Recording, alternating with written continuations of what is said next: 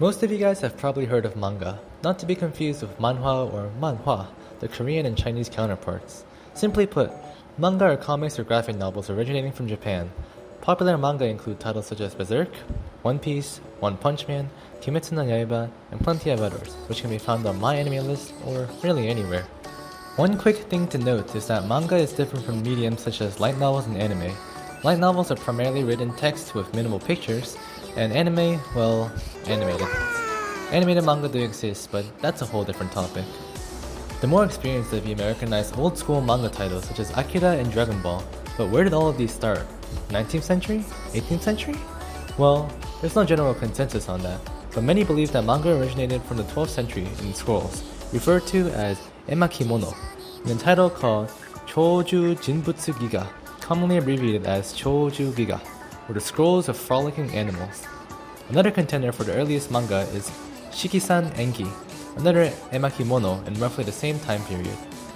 Though some experts believe these scrolls fit all the criteria for being a manga, others like Isao Takahata, the co-founder and director of Studio Ghibli, believe there is no connection between these scrolls and modern manga.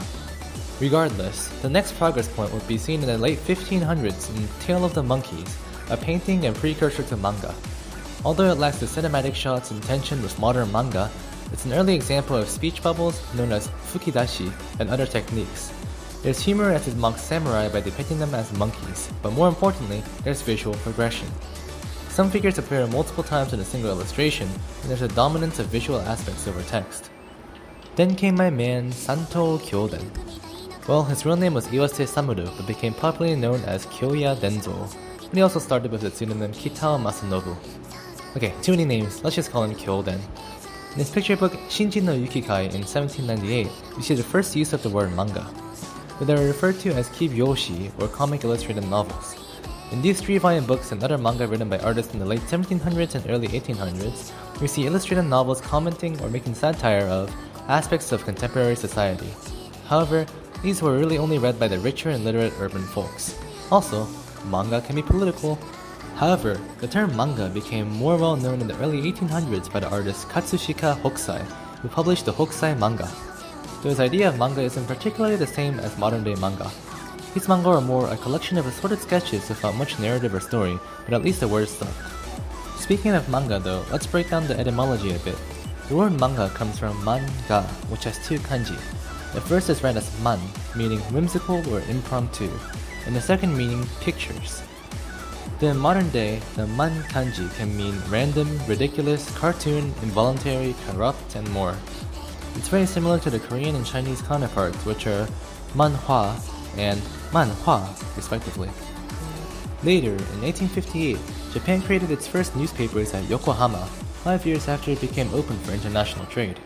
One of the first newspapers was called Japan Punch by Charles Bergman, and included cartoons satirizing local Westerners and their difficulty in establishing a commercial and diplomatic relationship with the Japanese. Many Japanese artists and writers were influenced, concerned about Japan's rapid modernization, and began to make their own, similar publications to satirize the Japanese government. Then came Rakuten Kitazawa, who first used manga in its modern sense. With a growing market for photos and print shops in the late 1800s, a market for manga was starting to establish. Kitazawa had publications like Jiji Manga, which means tropical manga, which launched in the 1900s as a part of Jiji Shinpo, which means news of current affairs, and were modeled based on the Sunday comics of US newspapers. As the Western influence became more prevalent, Western-style satirical cartoons were beginning to influence artists in the late 19th century and early 20th century. Figures like Okamoto Ippei encouraged and accepted US cartoons in Japan, and later went on to found the manga school, encouraging manga artists to develop their own styles. By the 1930s, serialization of modern Japanese comic strips, or manga, became prevalent and had large-scale circulation in monthly magazines, even collecting into hardback volumes. However, post-World War II Japan faced many changes in structure and society.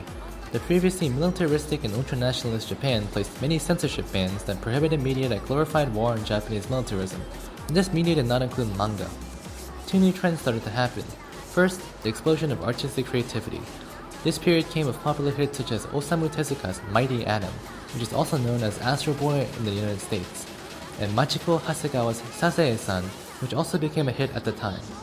Also, because Japanese people were generally poorer, a trend emerged starting in Osaka with akahon, meaning red books. These are books that printed for cheap but had the long format story generally seen in manga. Akahon were commonly sold in roadside stalls, boosting its outreach as well. Osamu Tezuka, along with Sakai Shichima, also produced a ridiculously popular New Treasure Island known as Shin Takarajima, which rapidly sold 400,000 copies. After this period, following the 1950s and 1960s, an explosion of manga development happened. Introduction of cinematographic technique, development of shoujo styles, stylistic choices of panels, and most importantly, the audience for manga exploded. There are way too many small developments to cover in this time period, so they'll have to be saved for another time. But the main takeaways from this time period come from the 1980s and 1990s, the golden era of manga. Following Japan's economic boom, 1995 found the peak of the manga market. In that year alone, 1.34 billion manga collections were published. This time period hosted some of the biggest industry names, such as One Piece and Dragon Ball Z. Anime also found a huge development alongside manga in this time, with hit titles such as Neon Genesis Evangelion, Pokemon, Sailor Moon, Cowboy Bebop, and more. Wow, that was a lot to cover. Manga definitely has its share of history, and frankly, I would read a manga about the history of manga. There's a ton of interesting details that I just didn't have the time to add, but hopefully, this Cliff Notes presentation gave you some insight on all the small steps that build up to what we all love about manga today. Thank you for watching.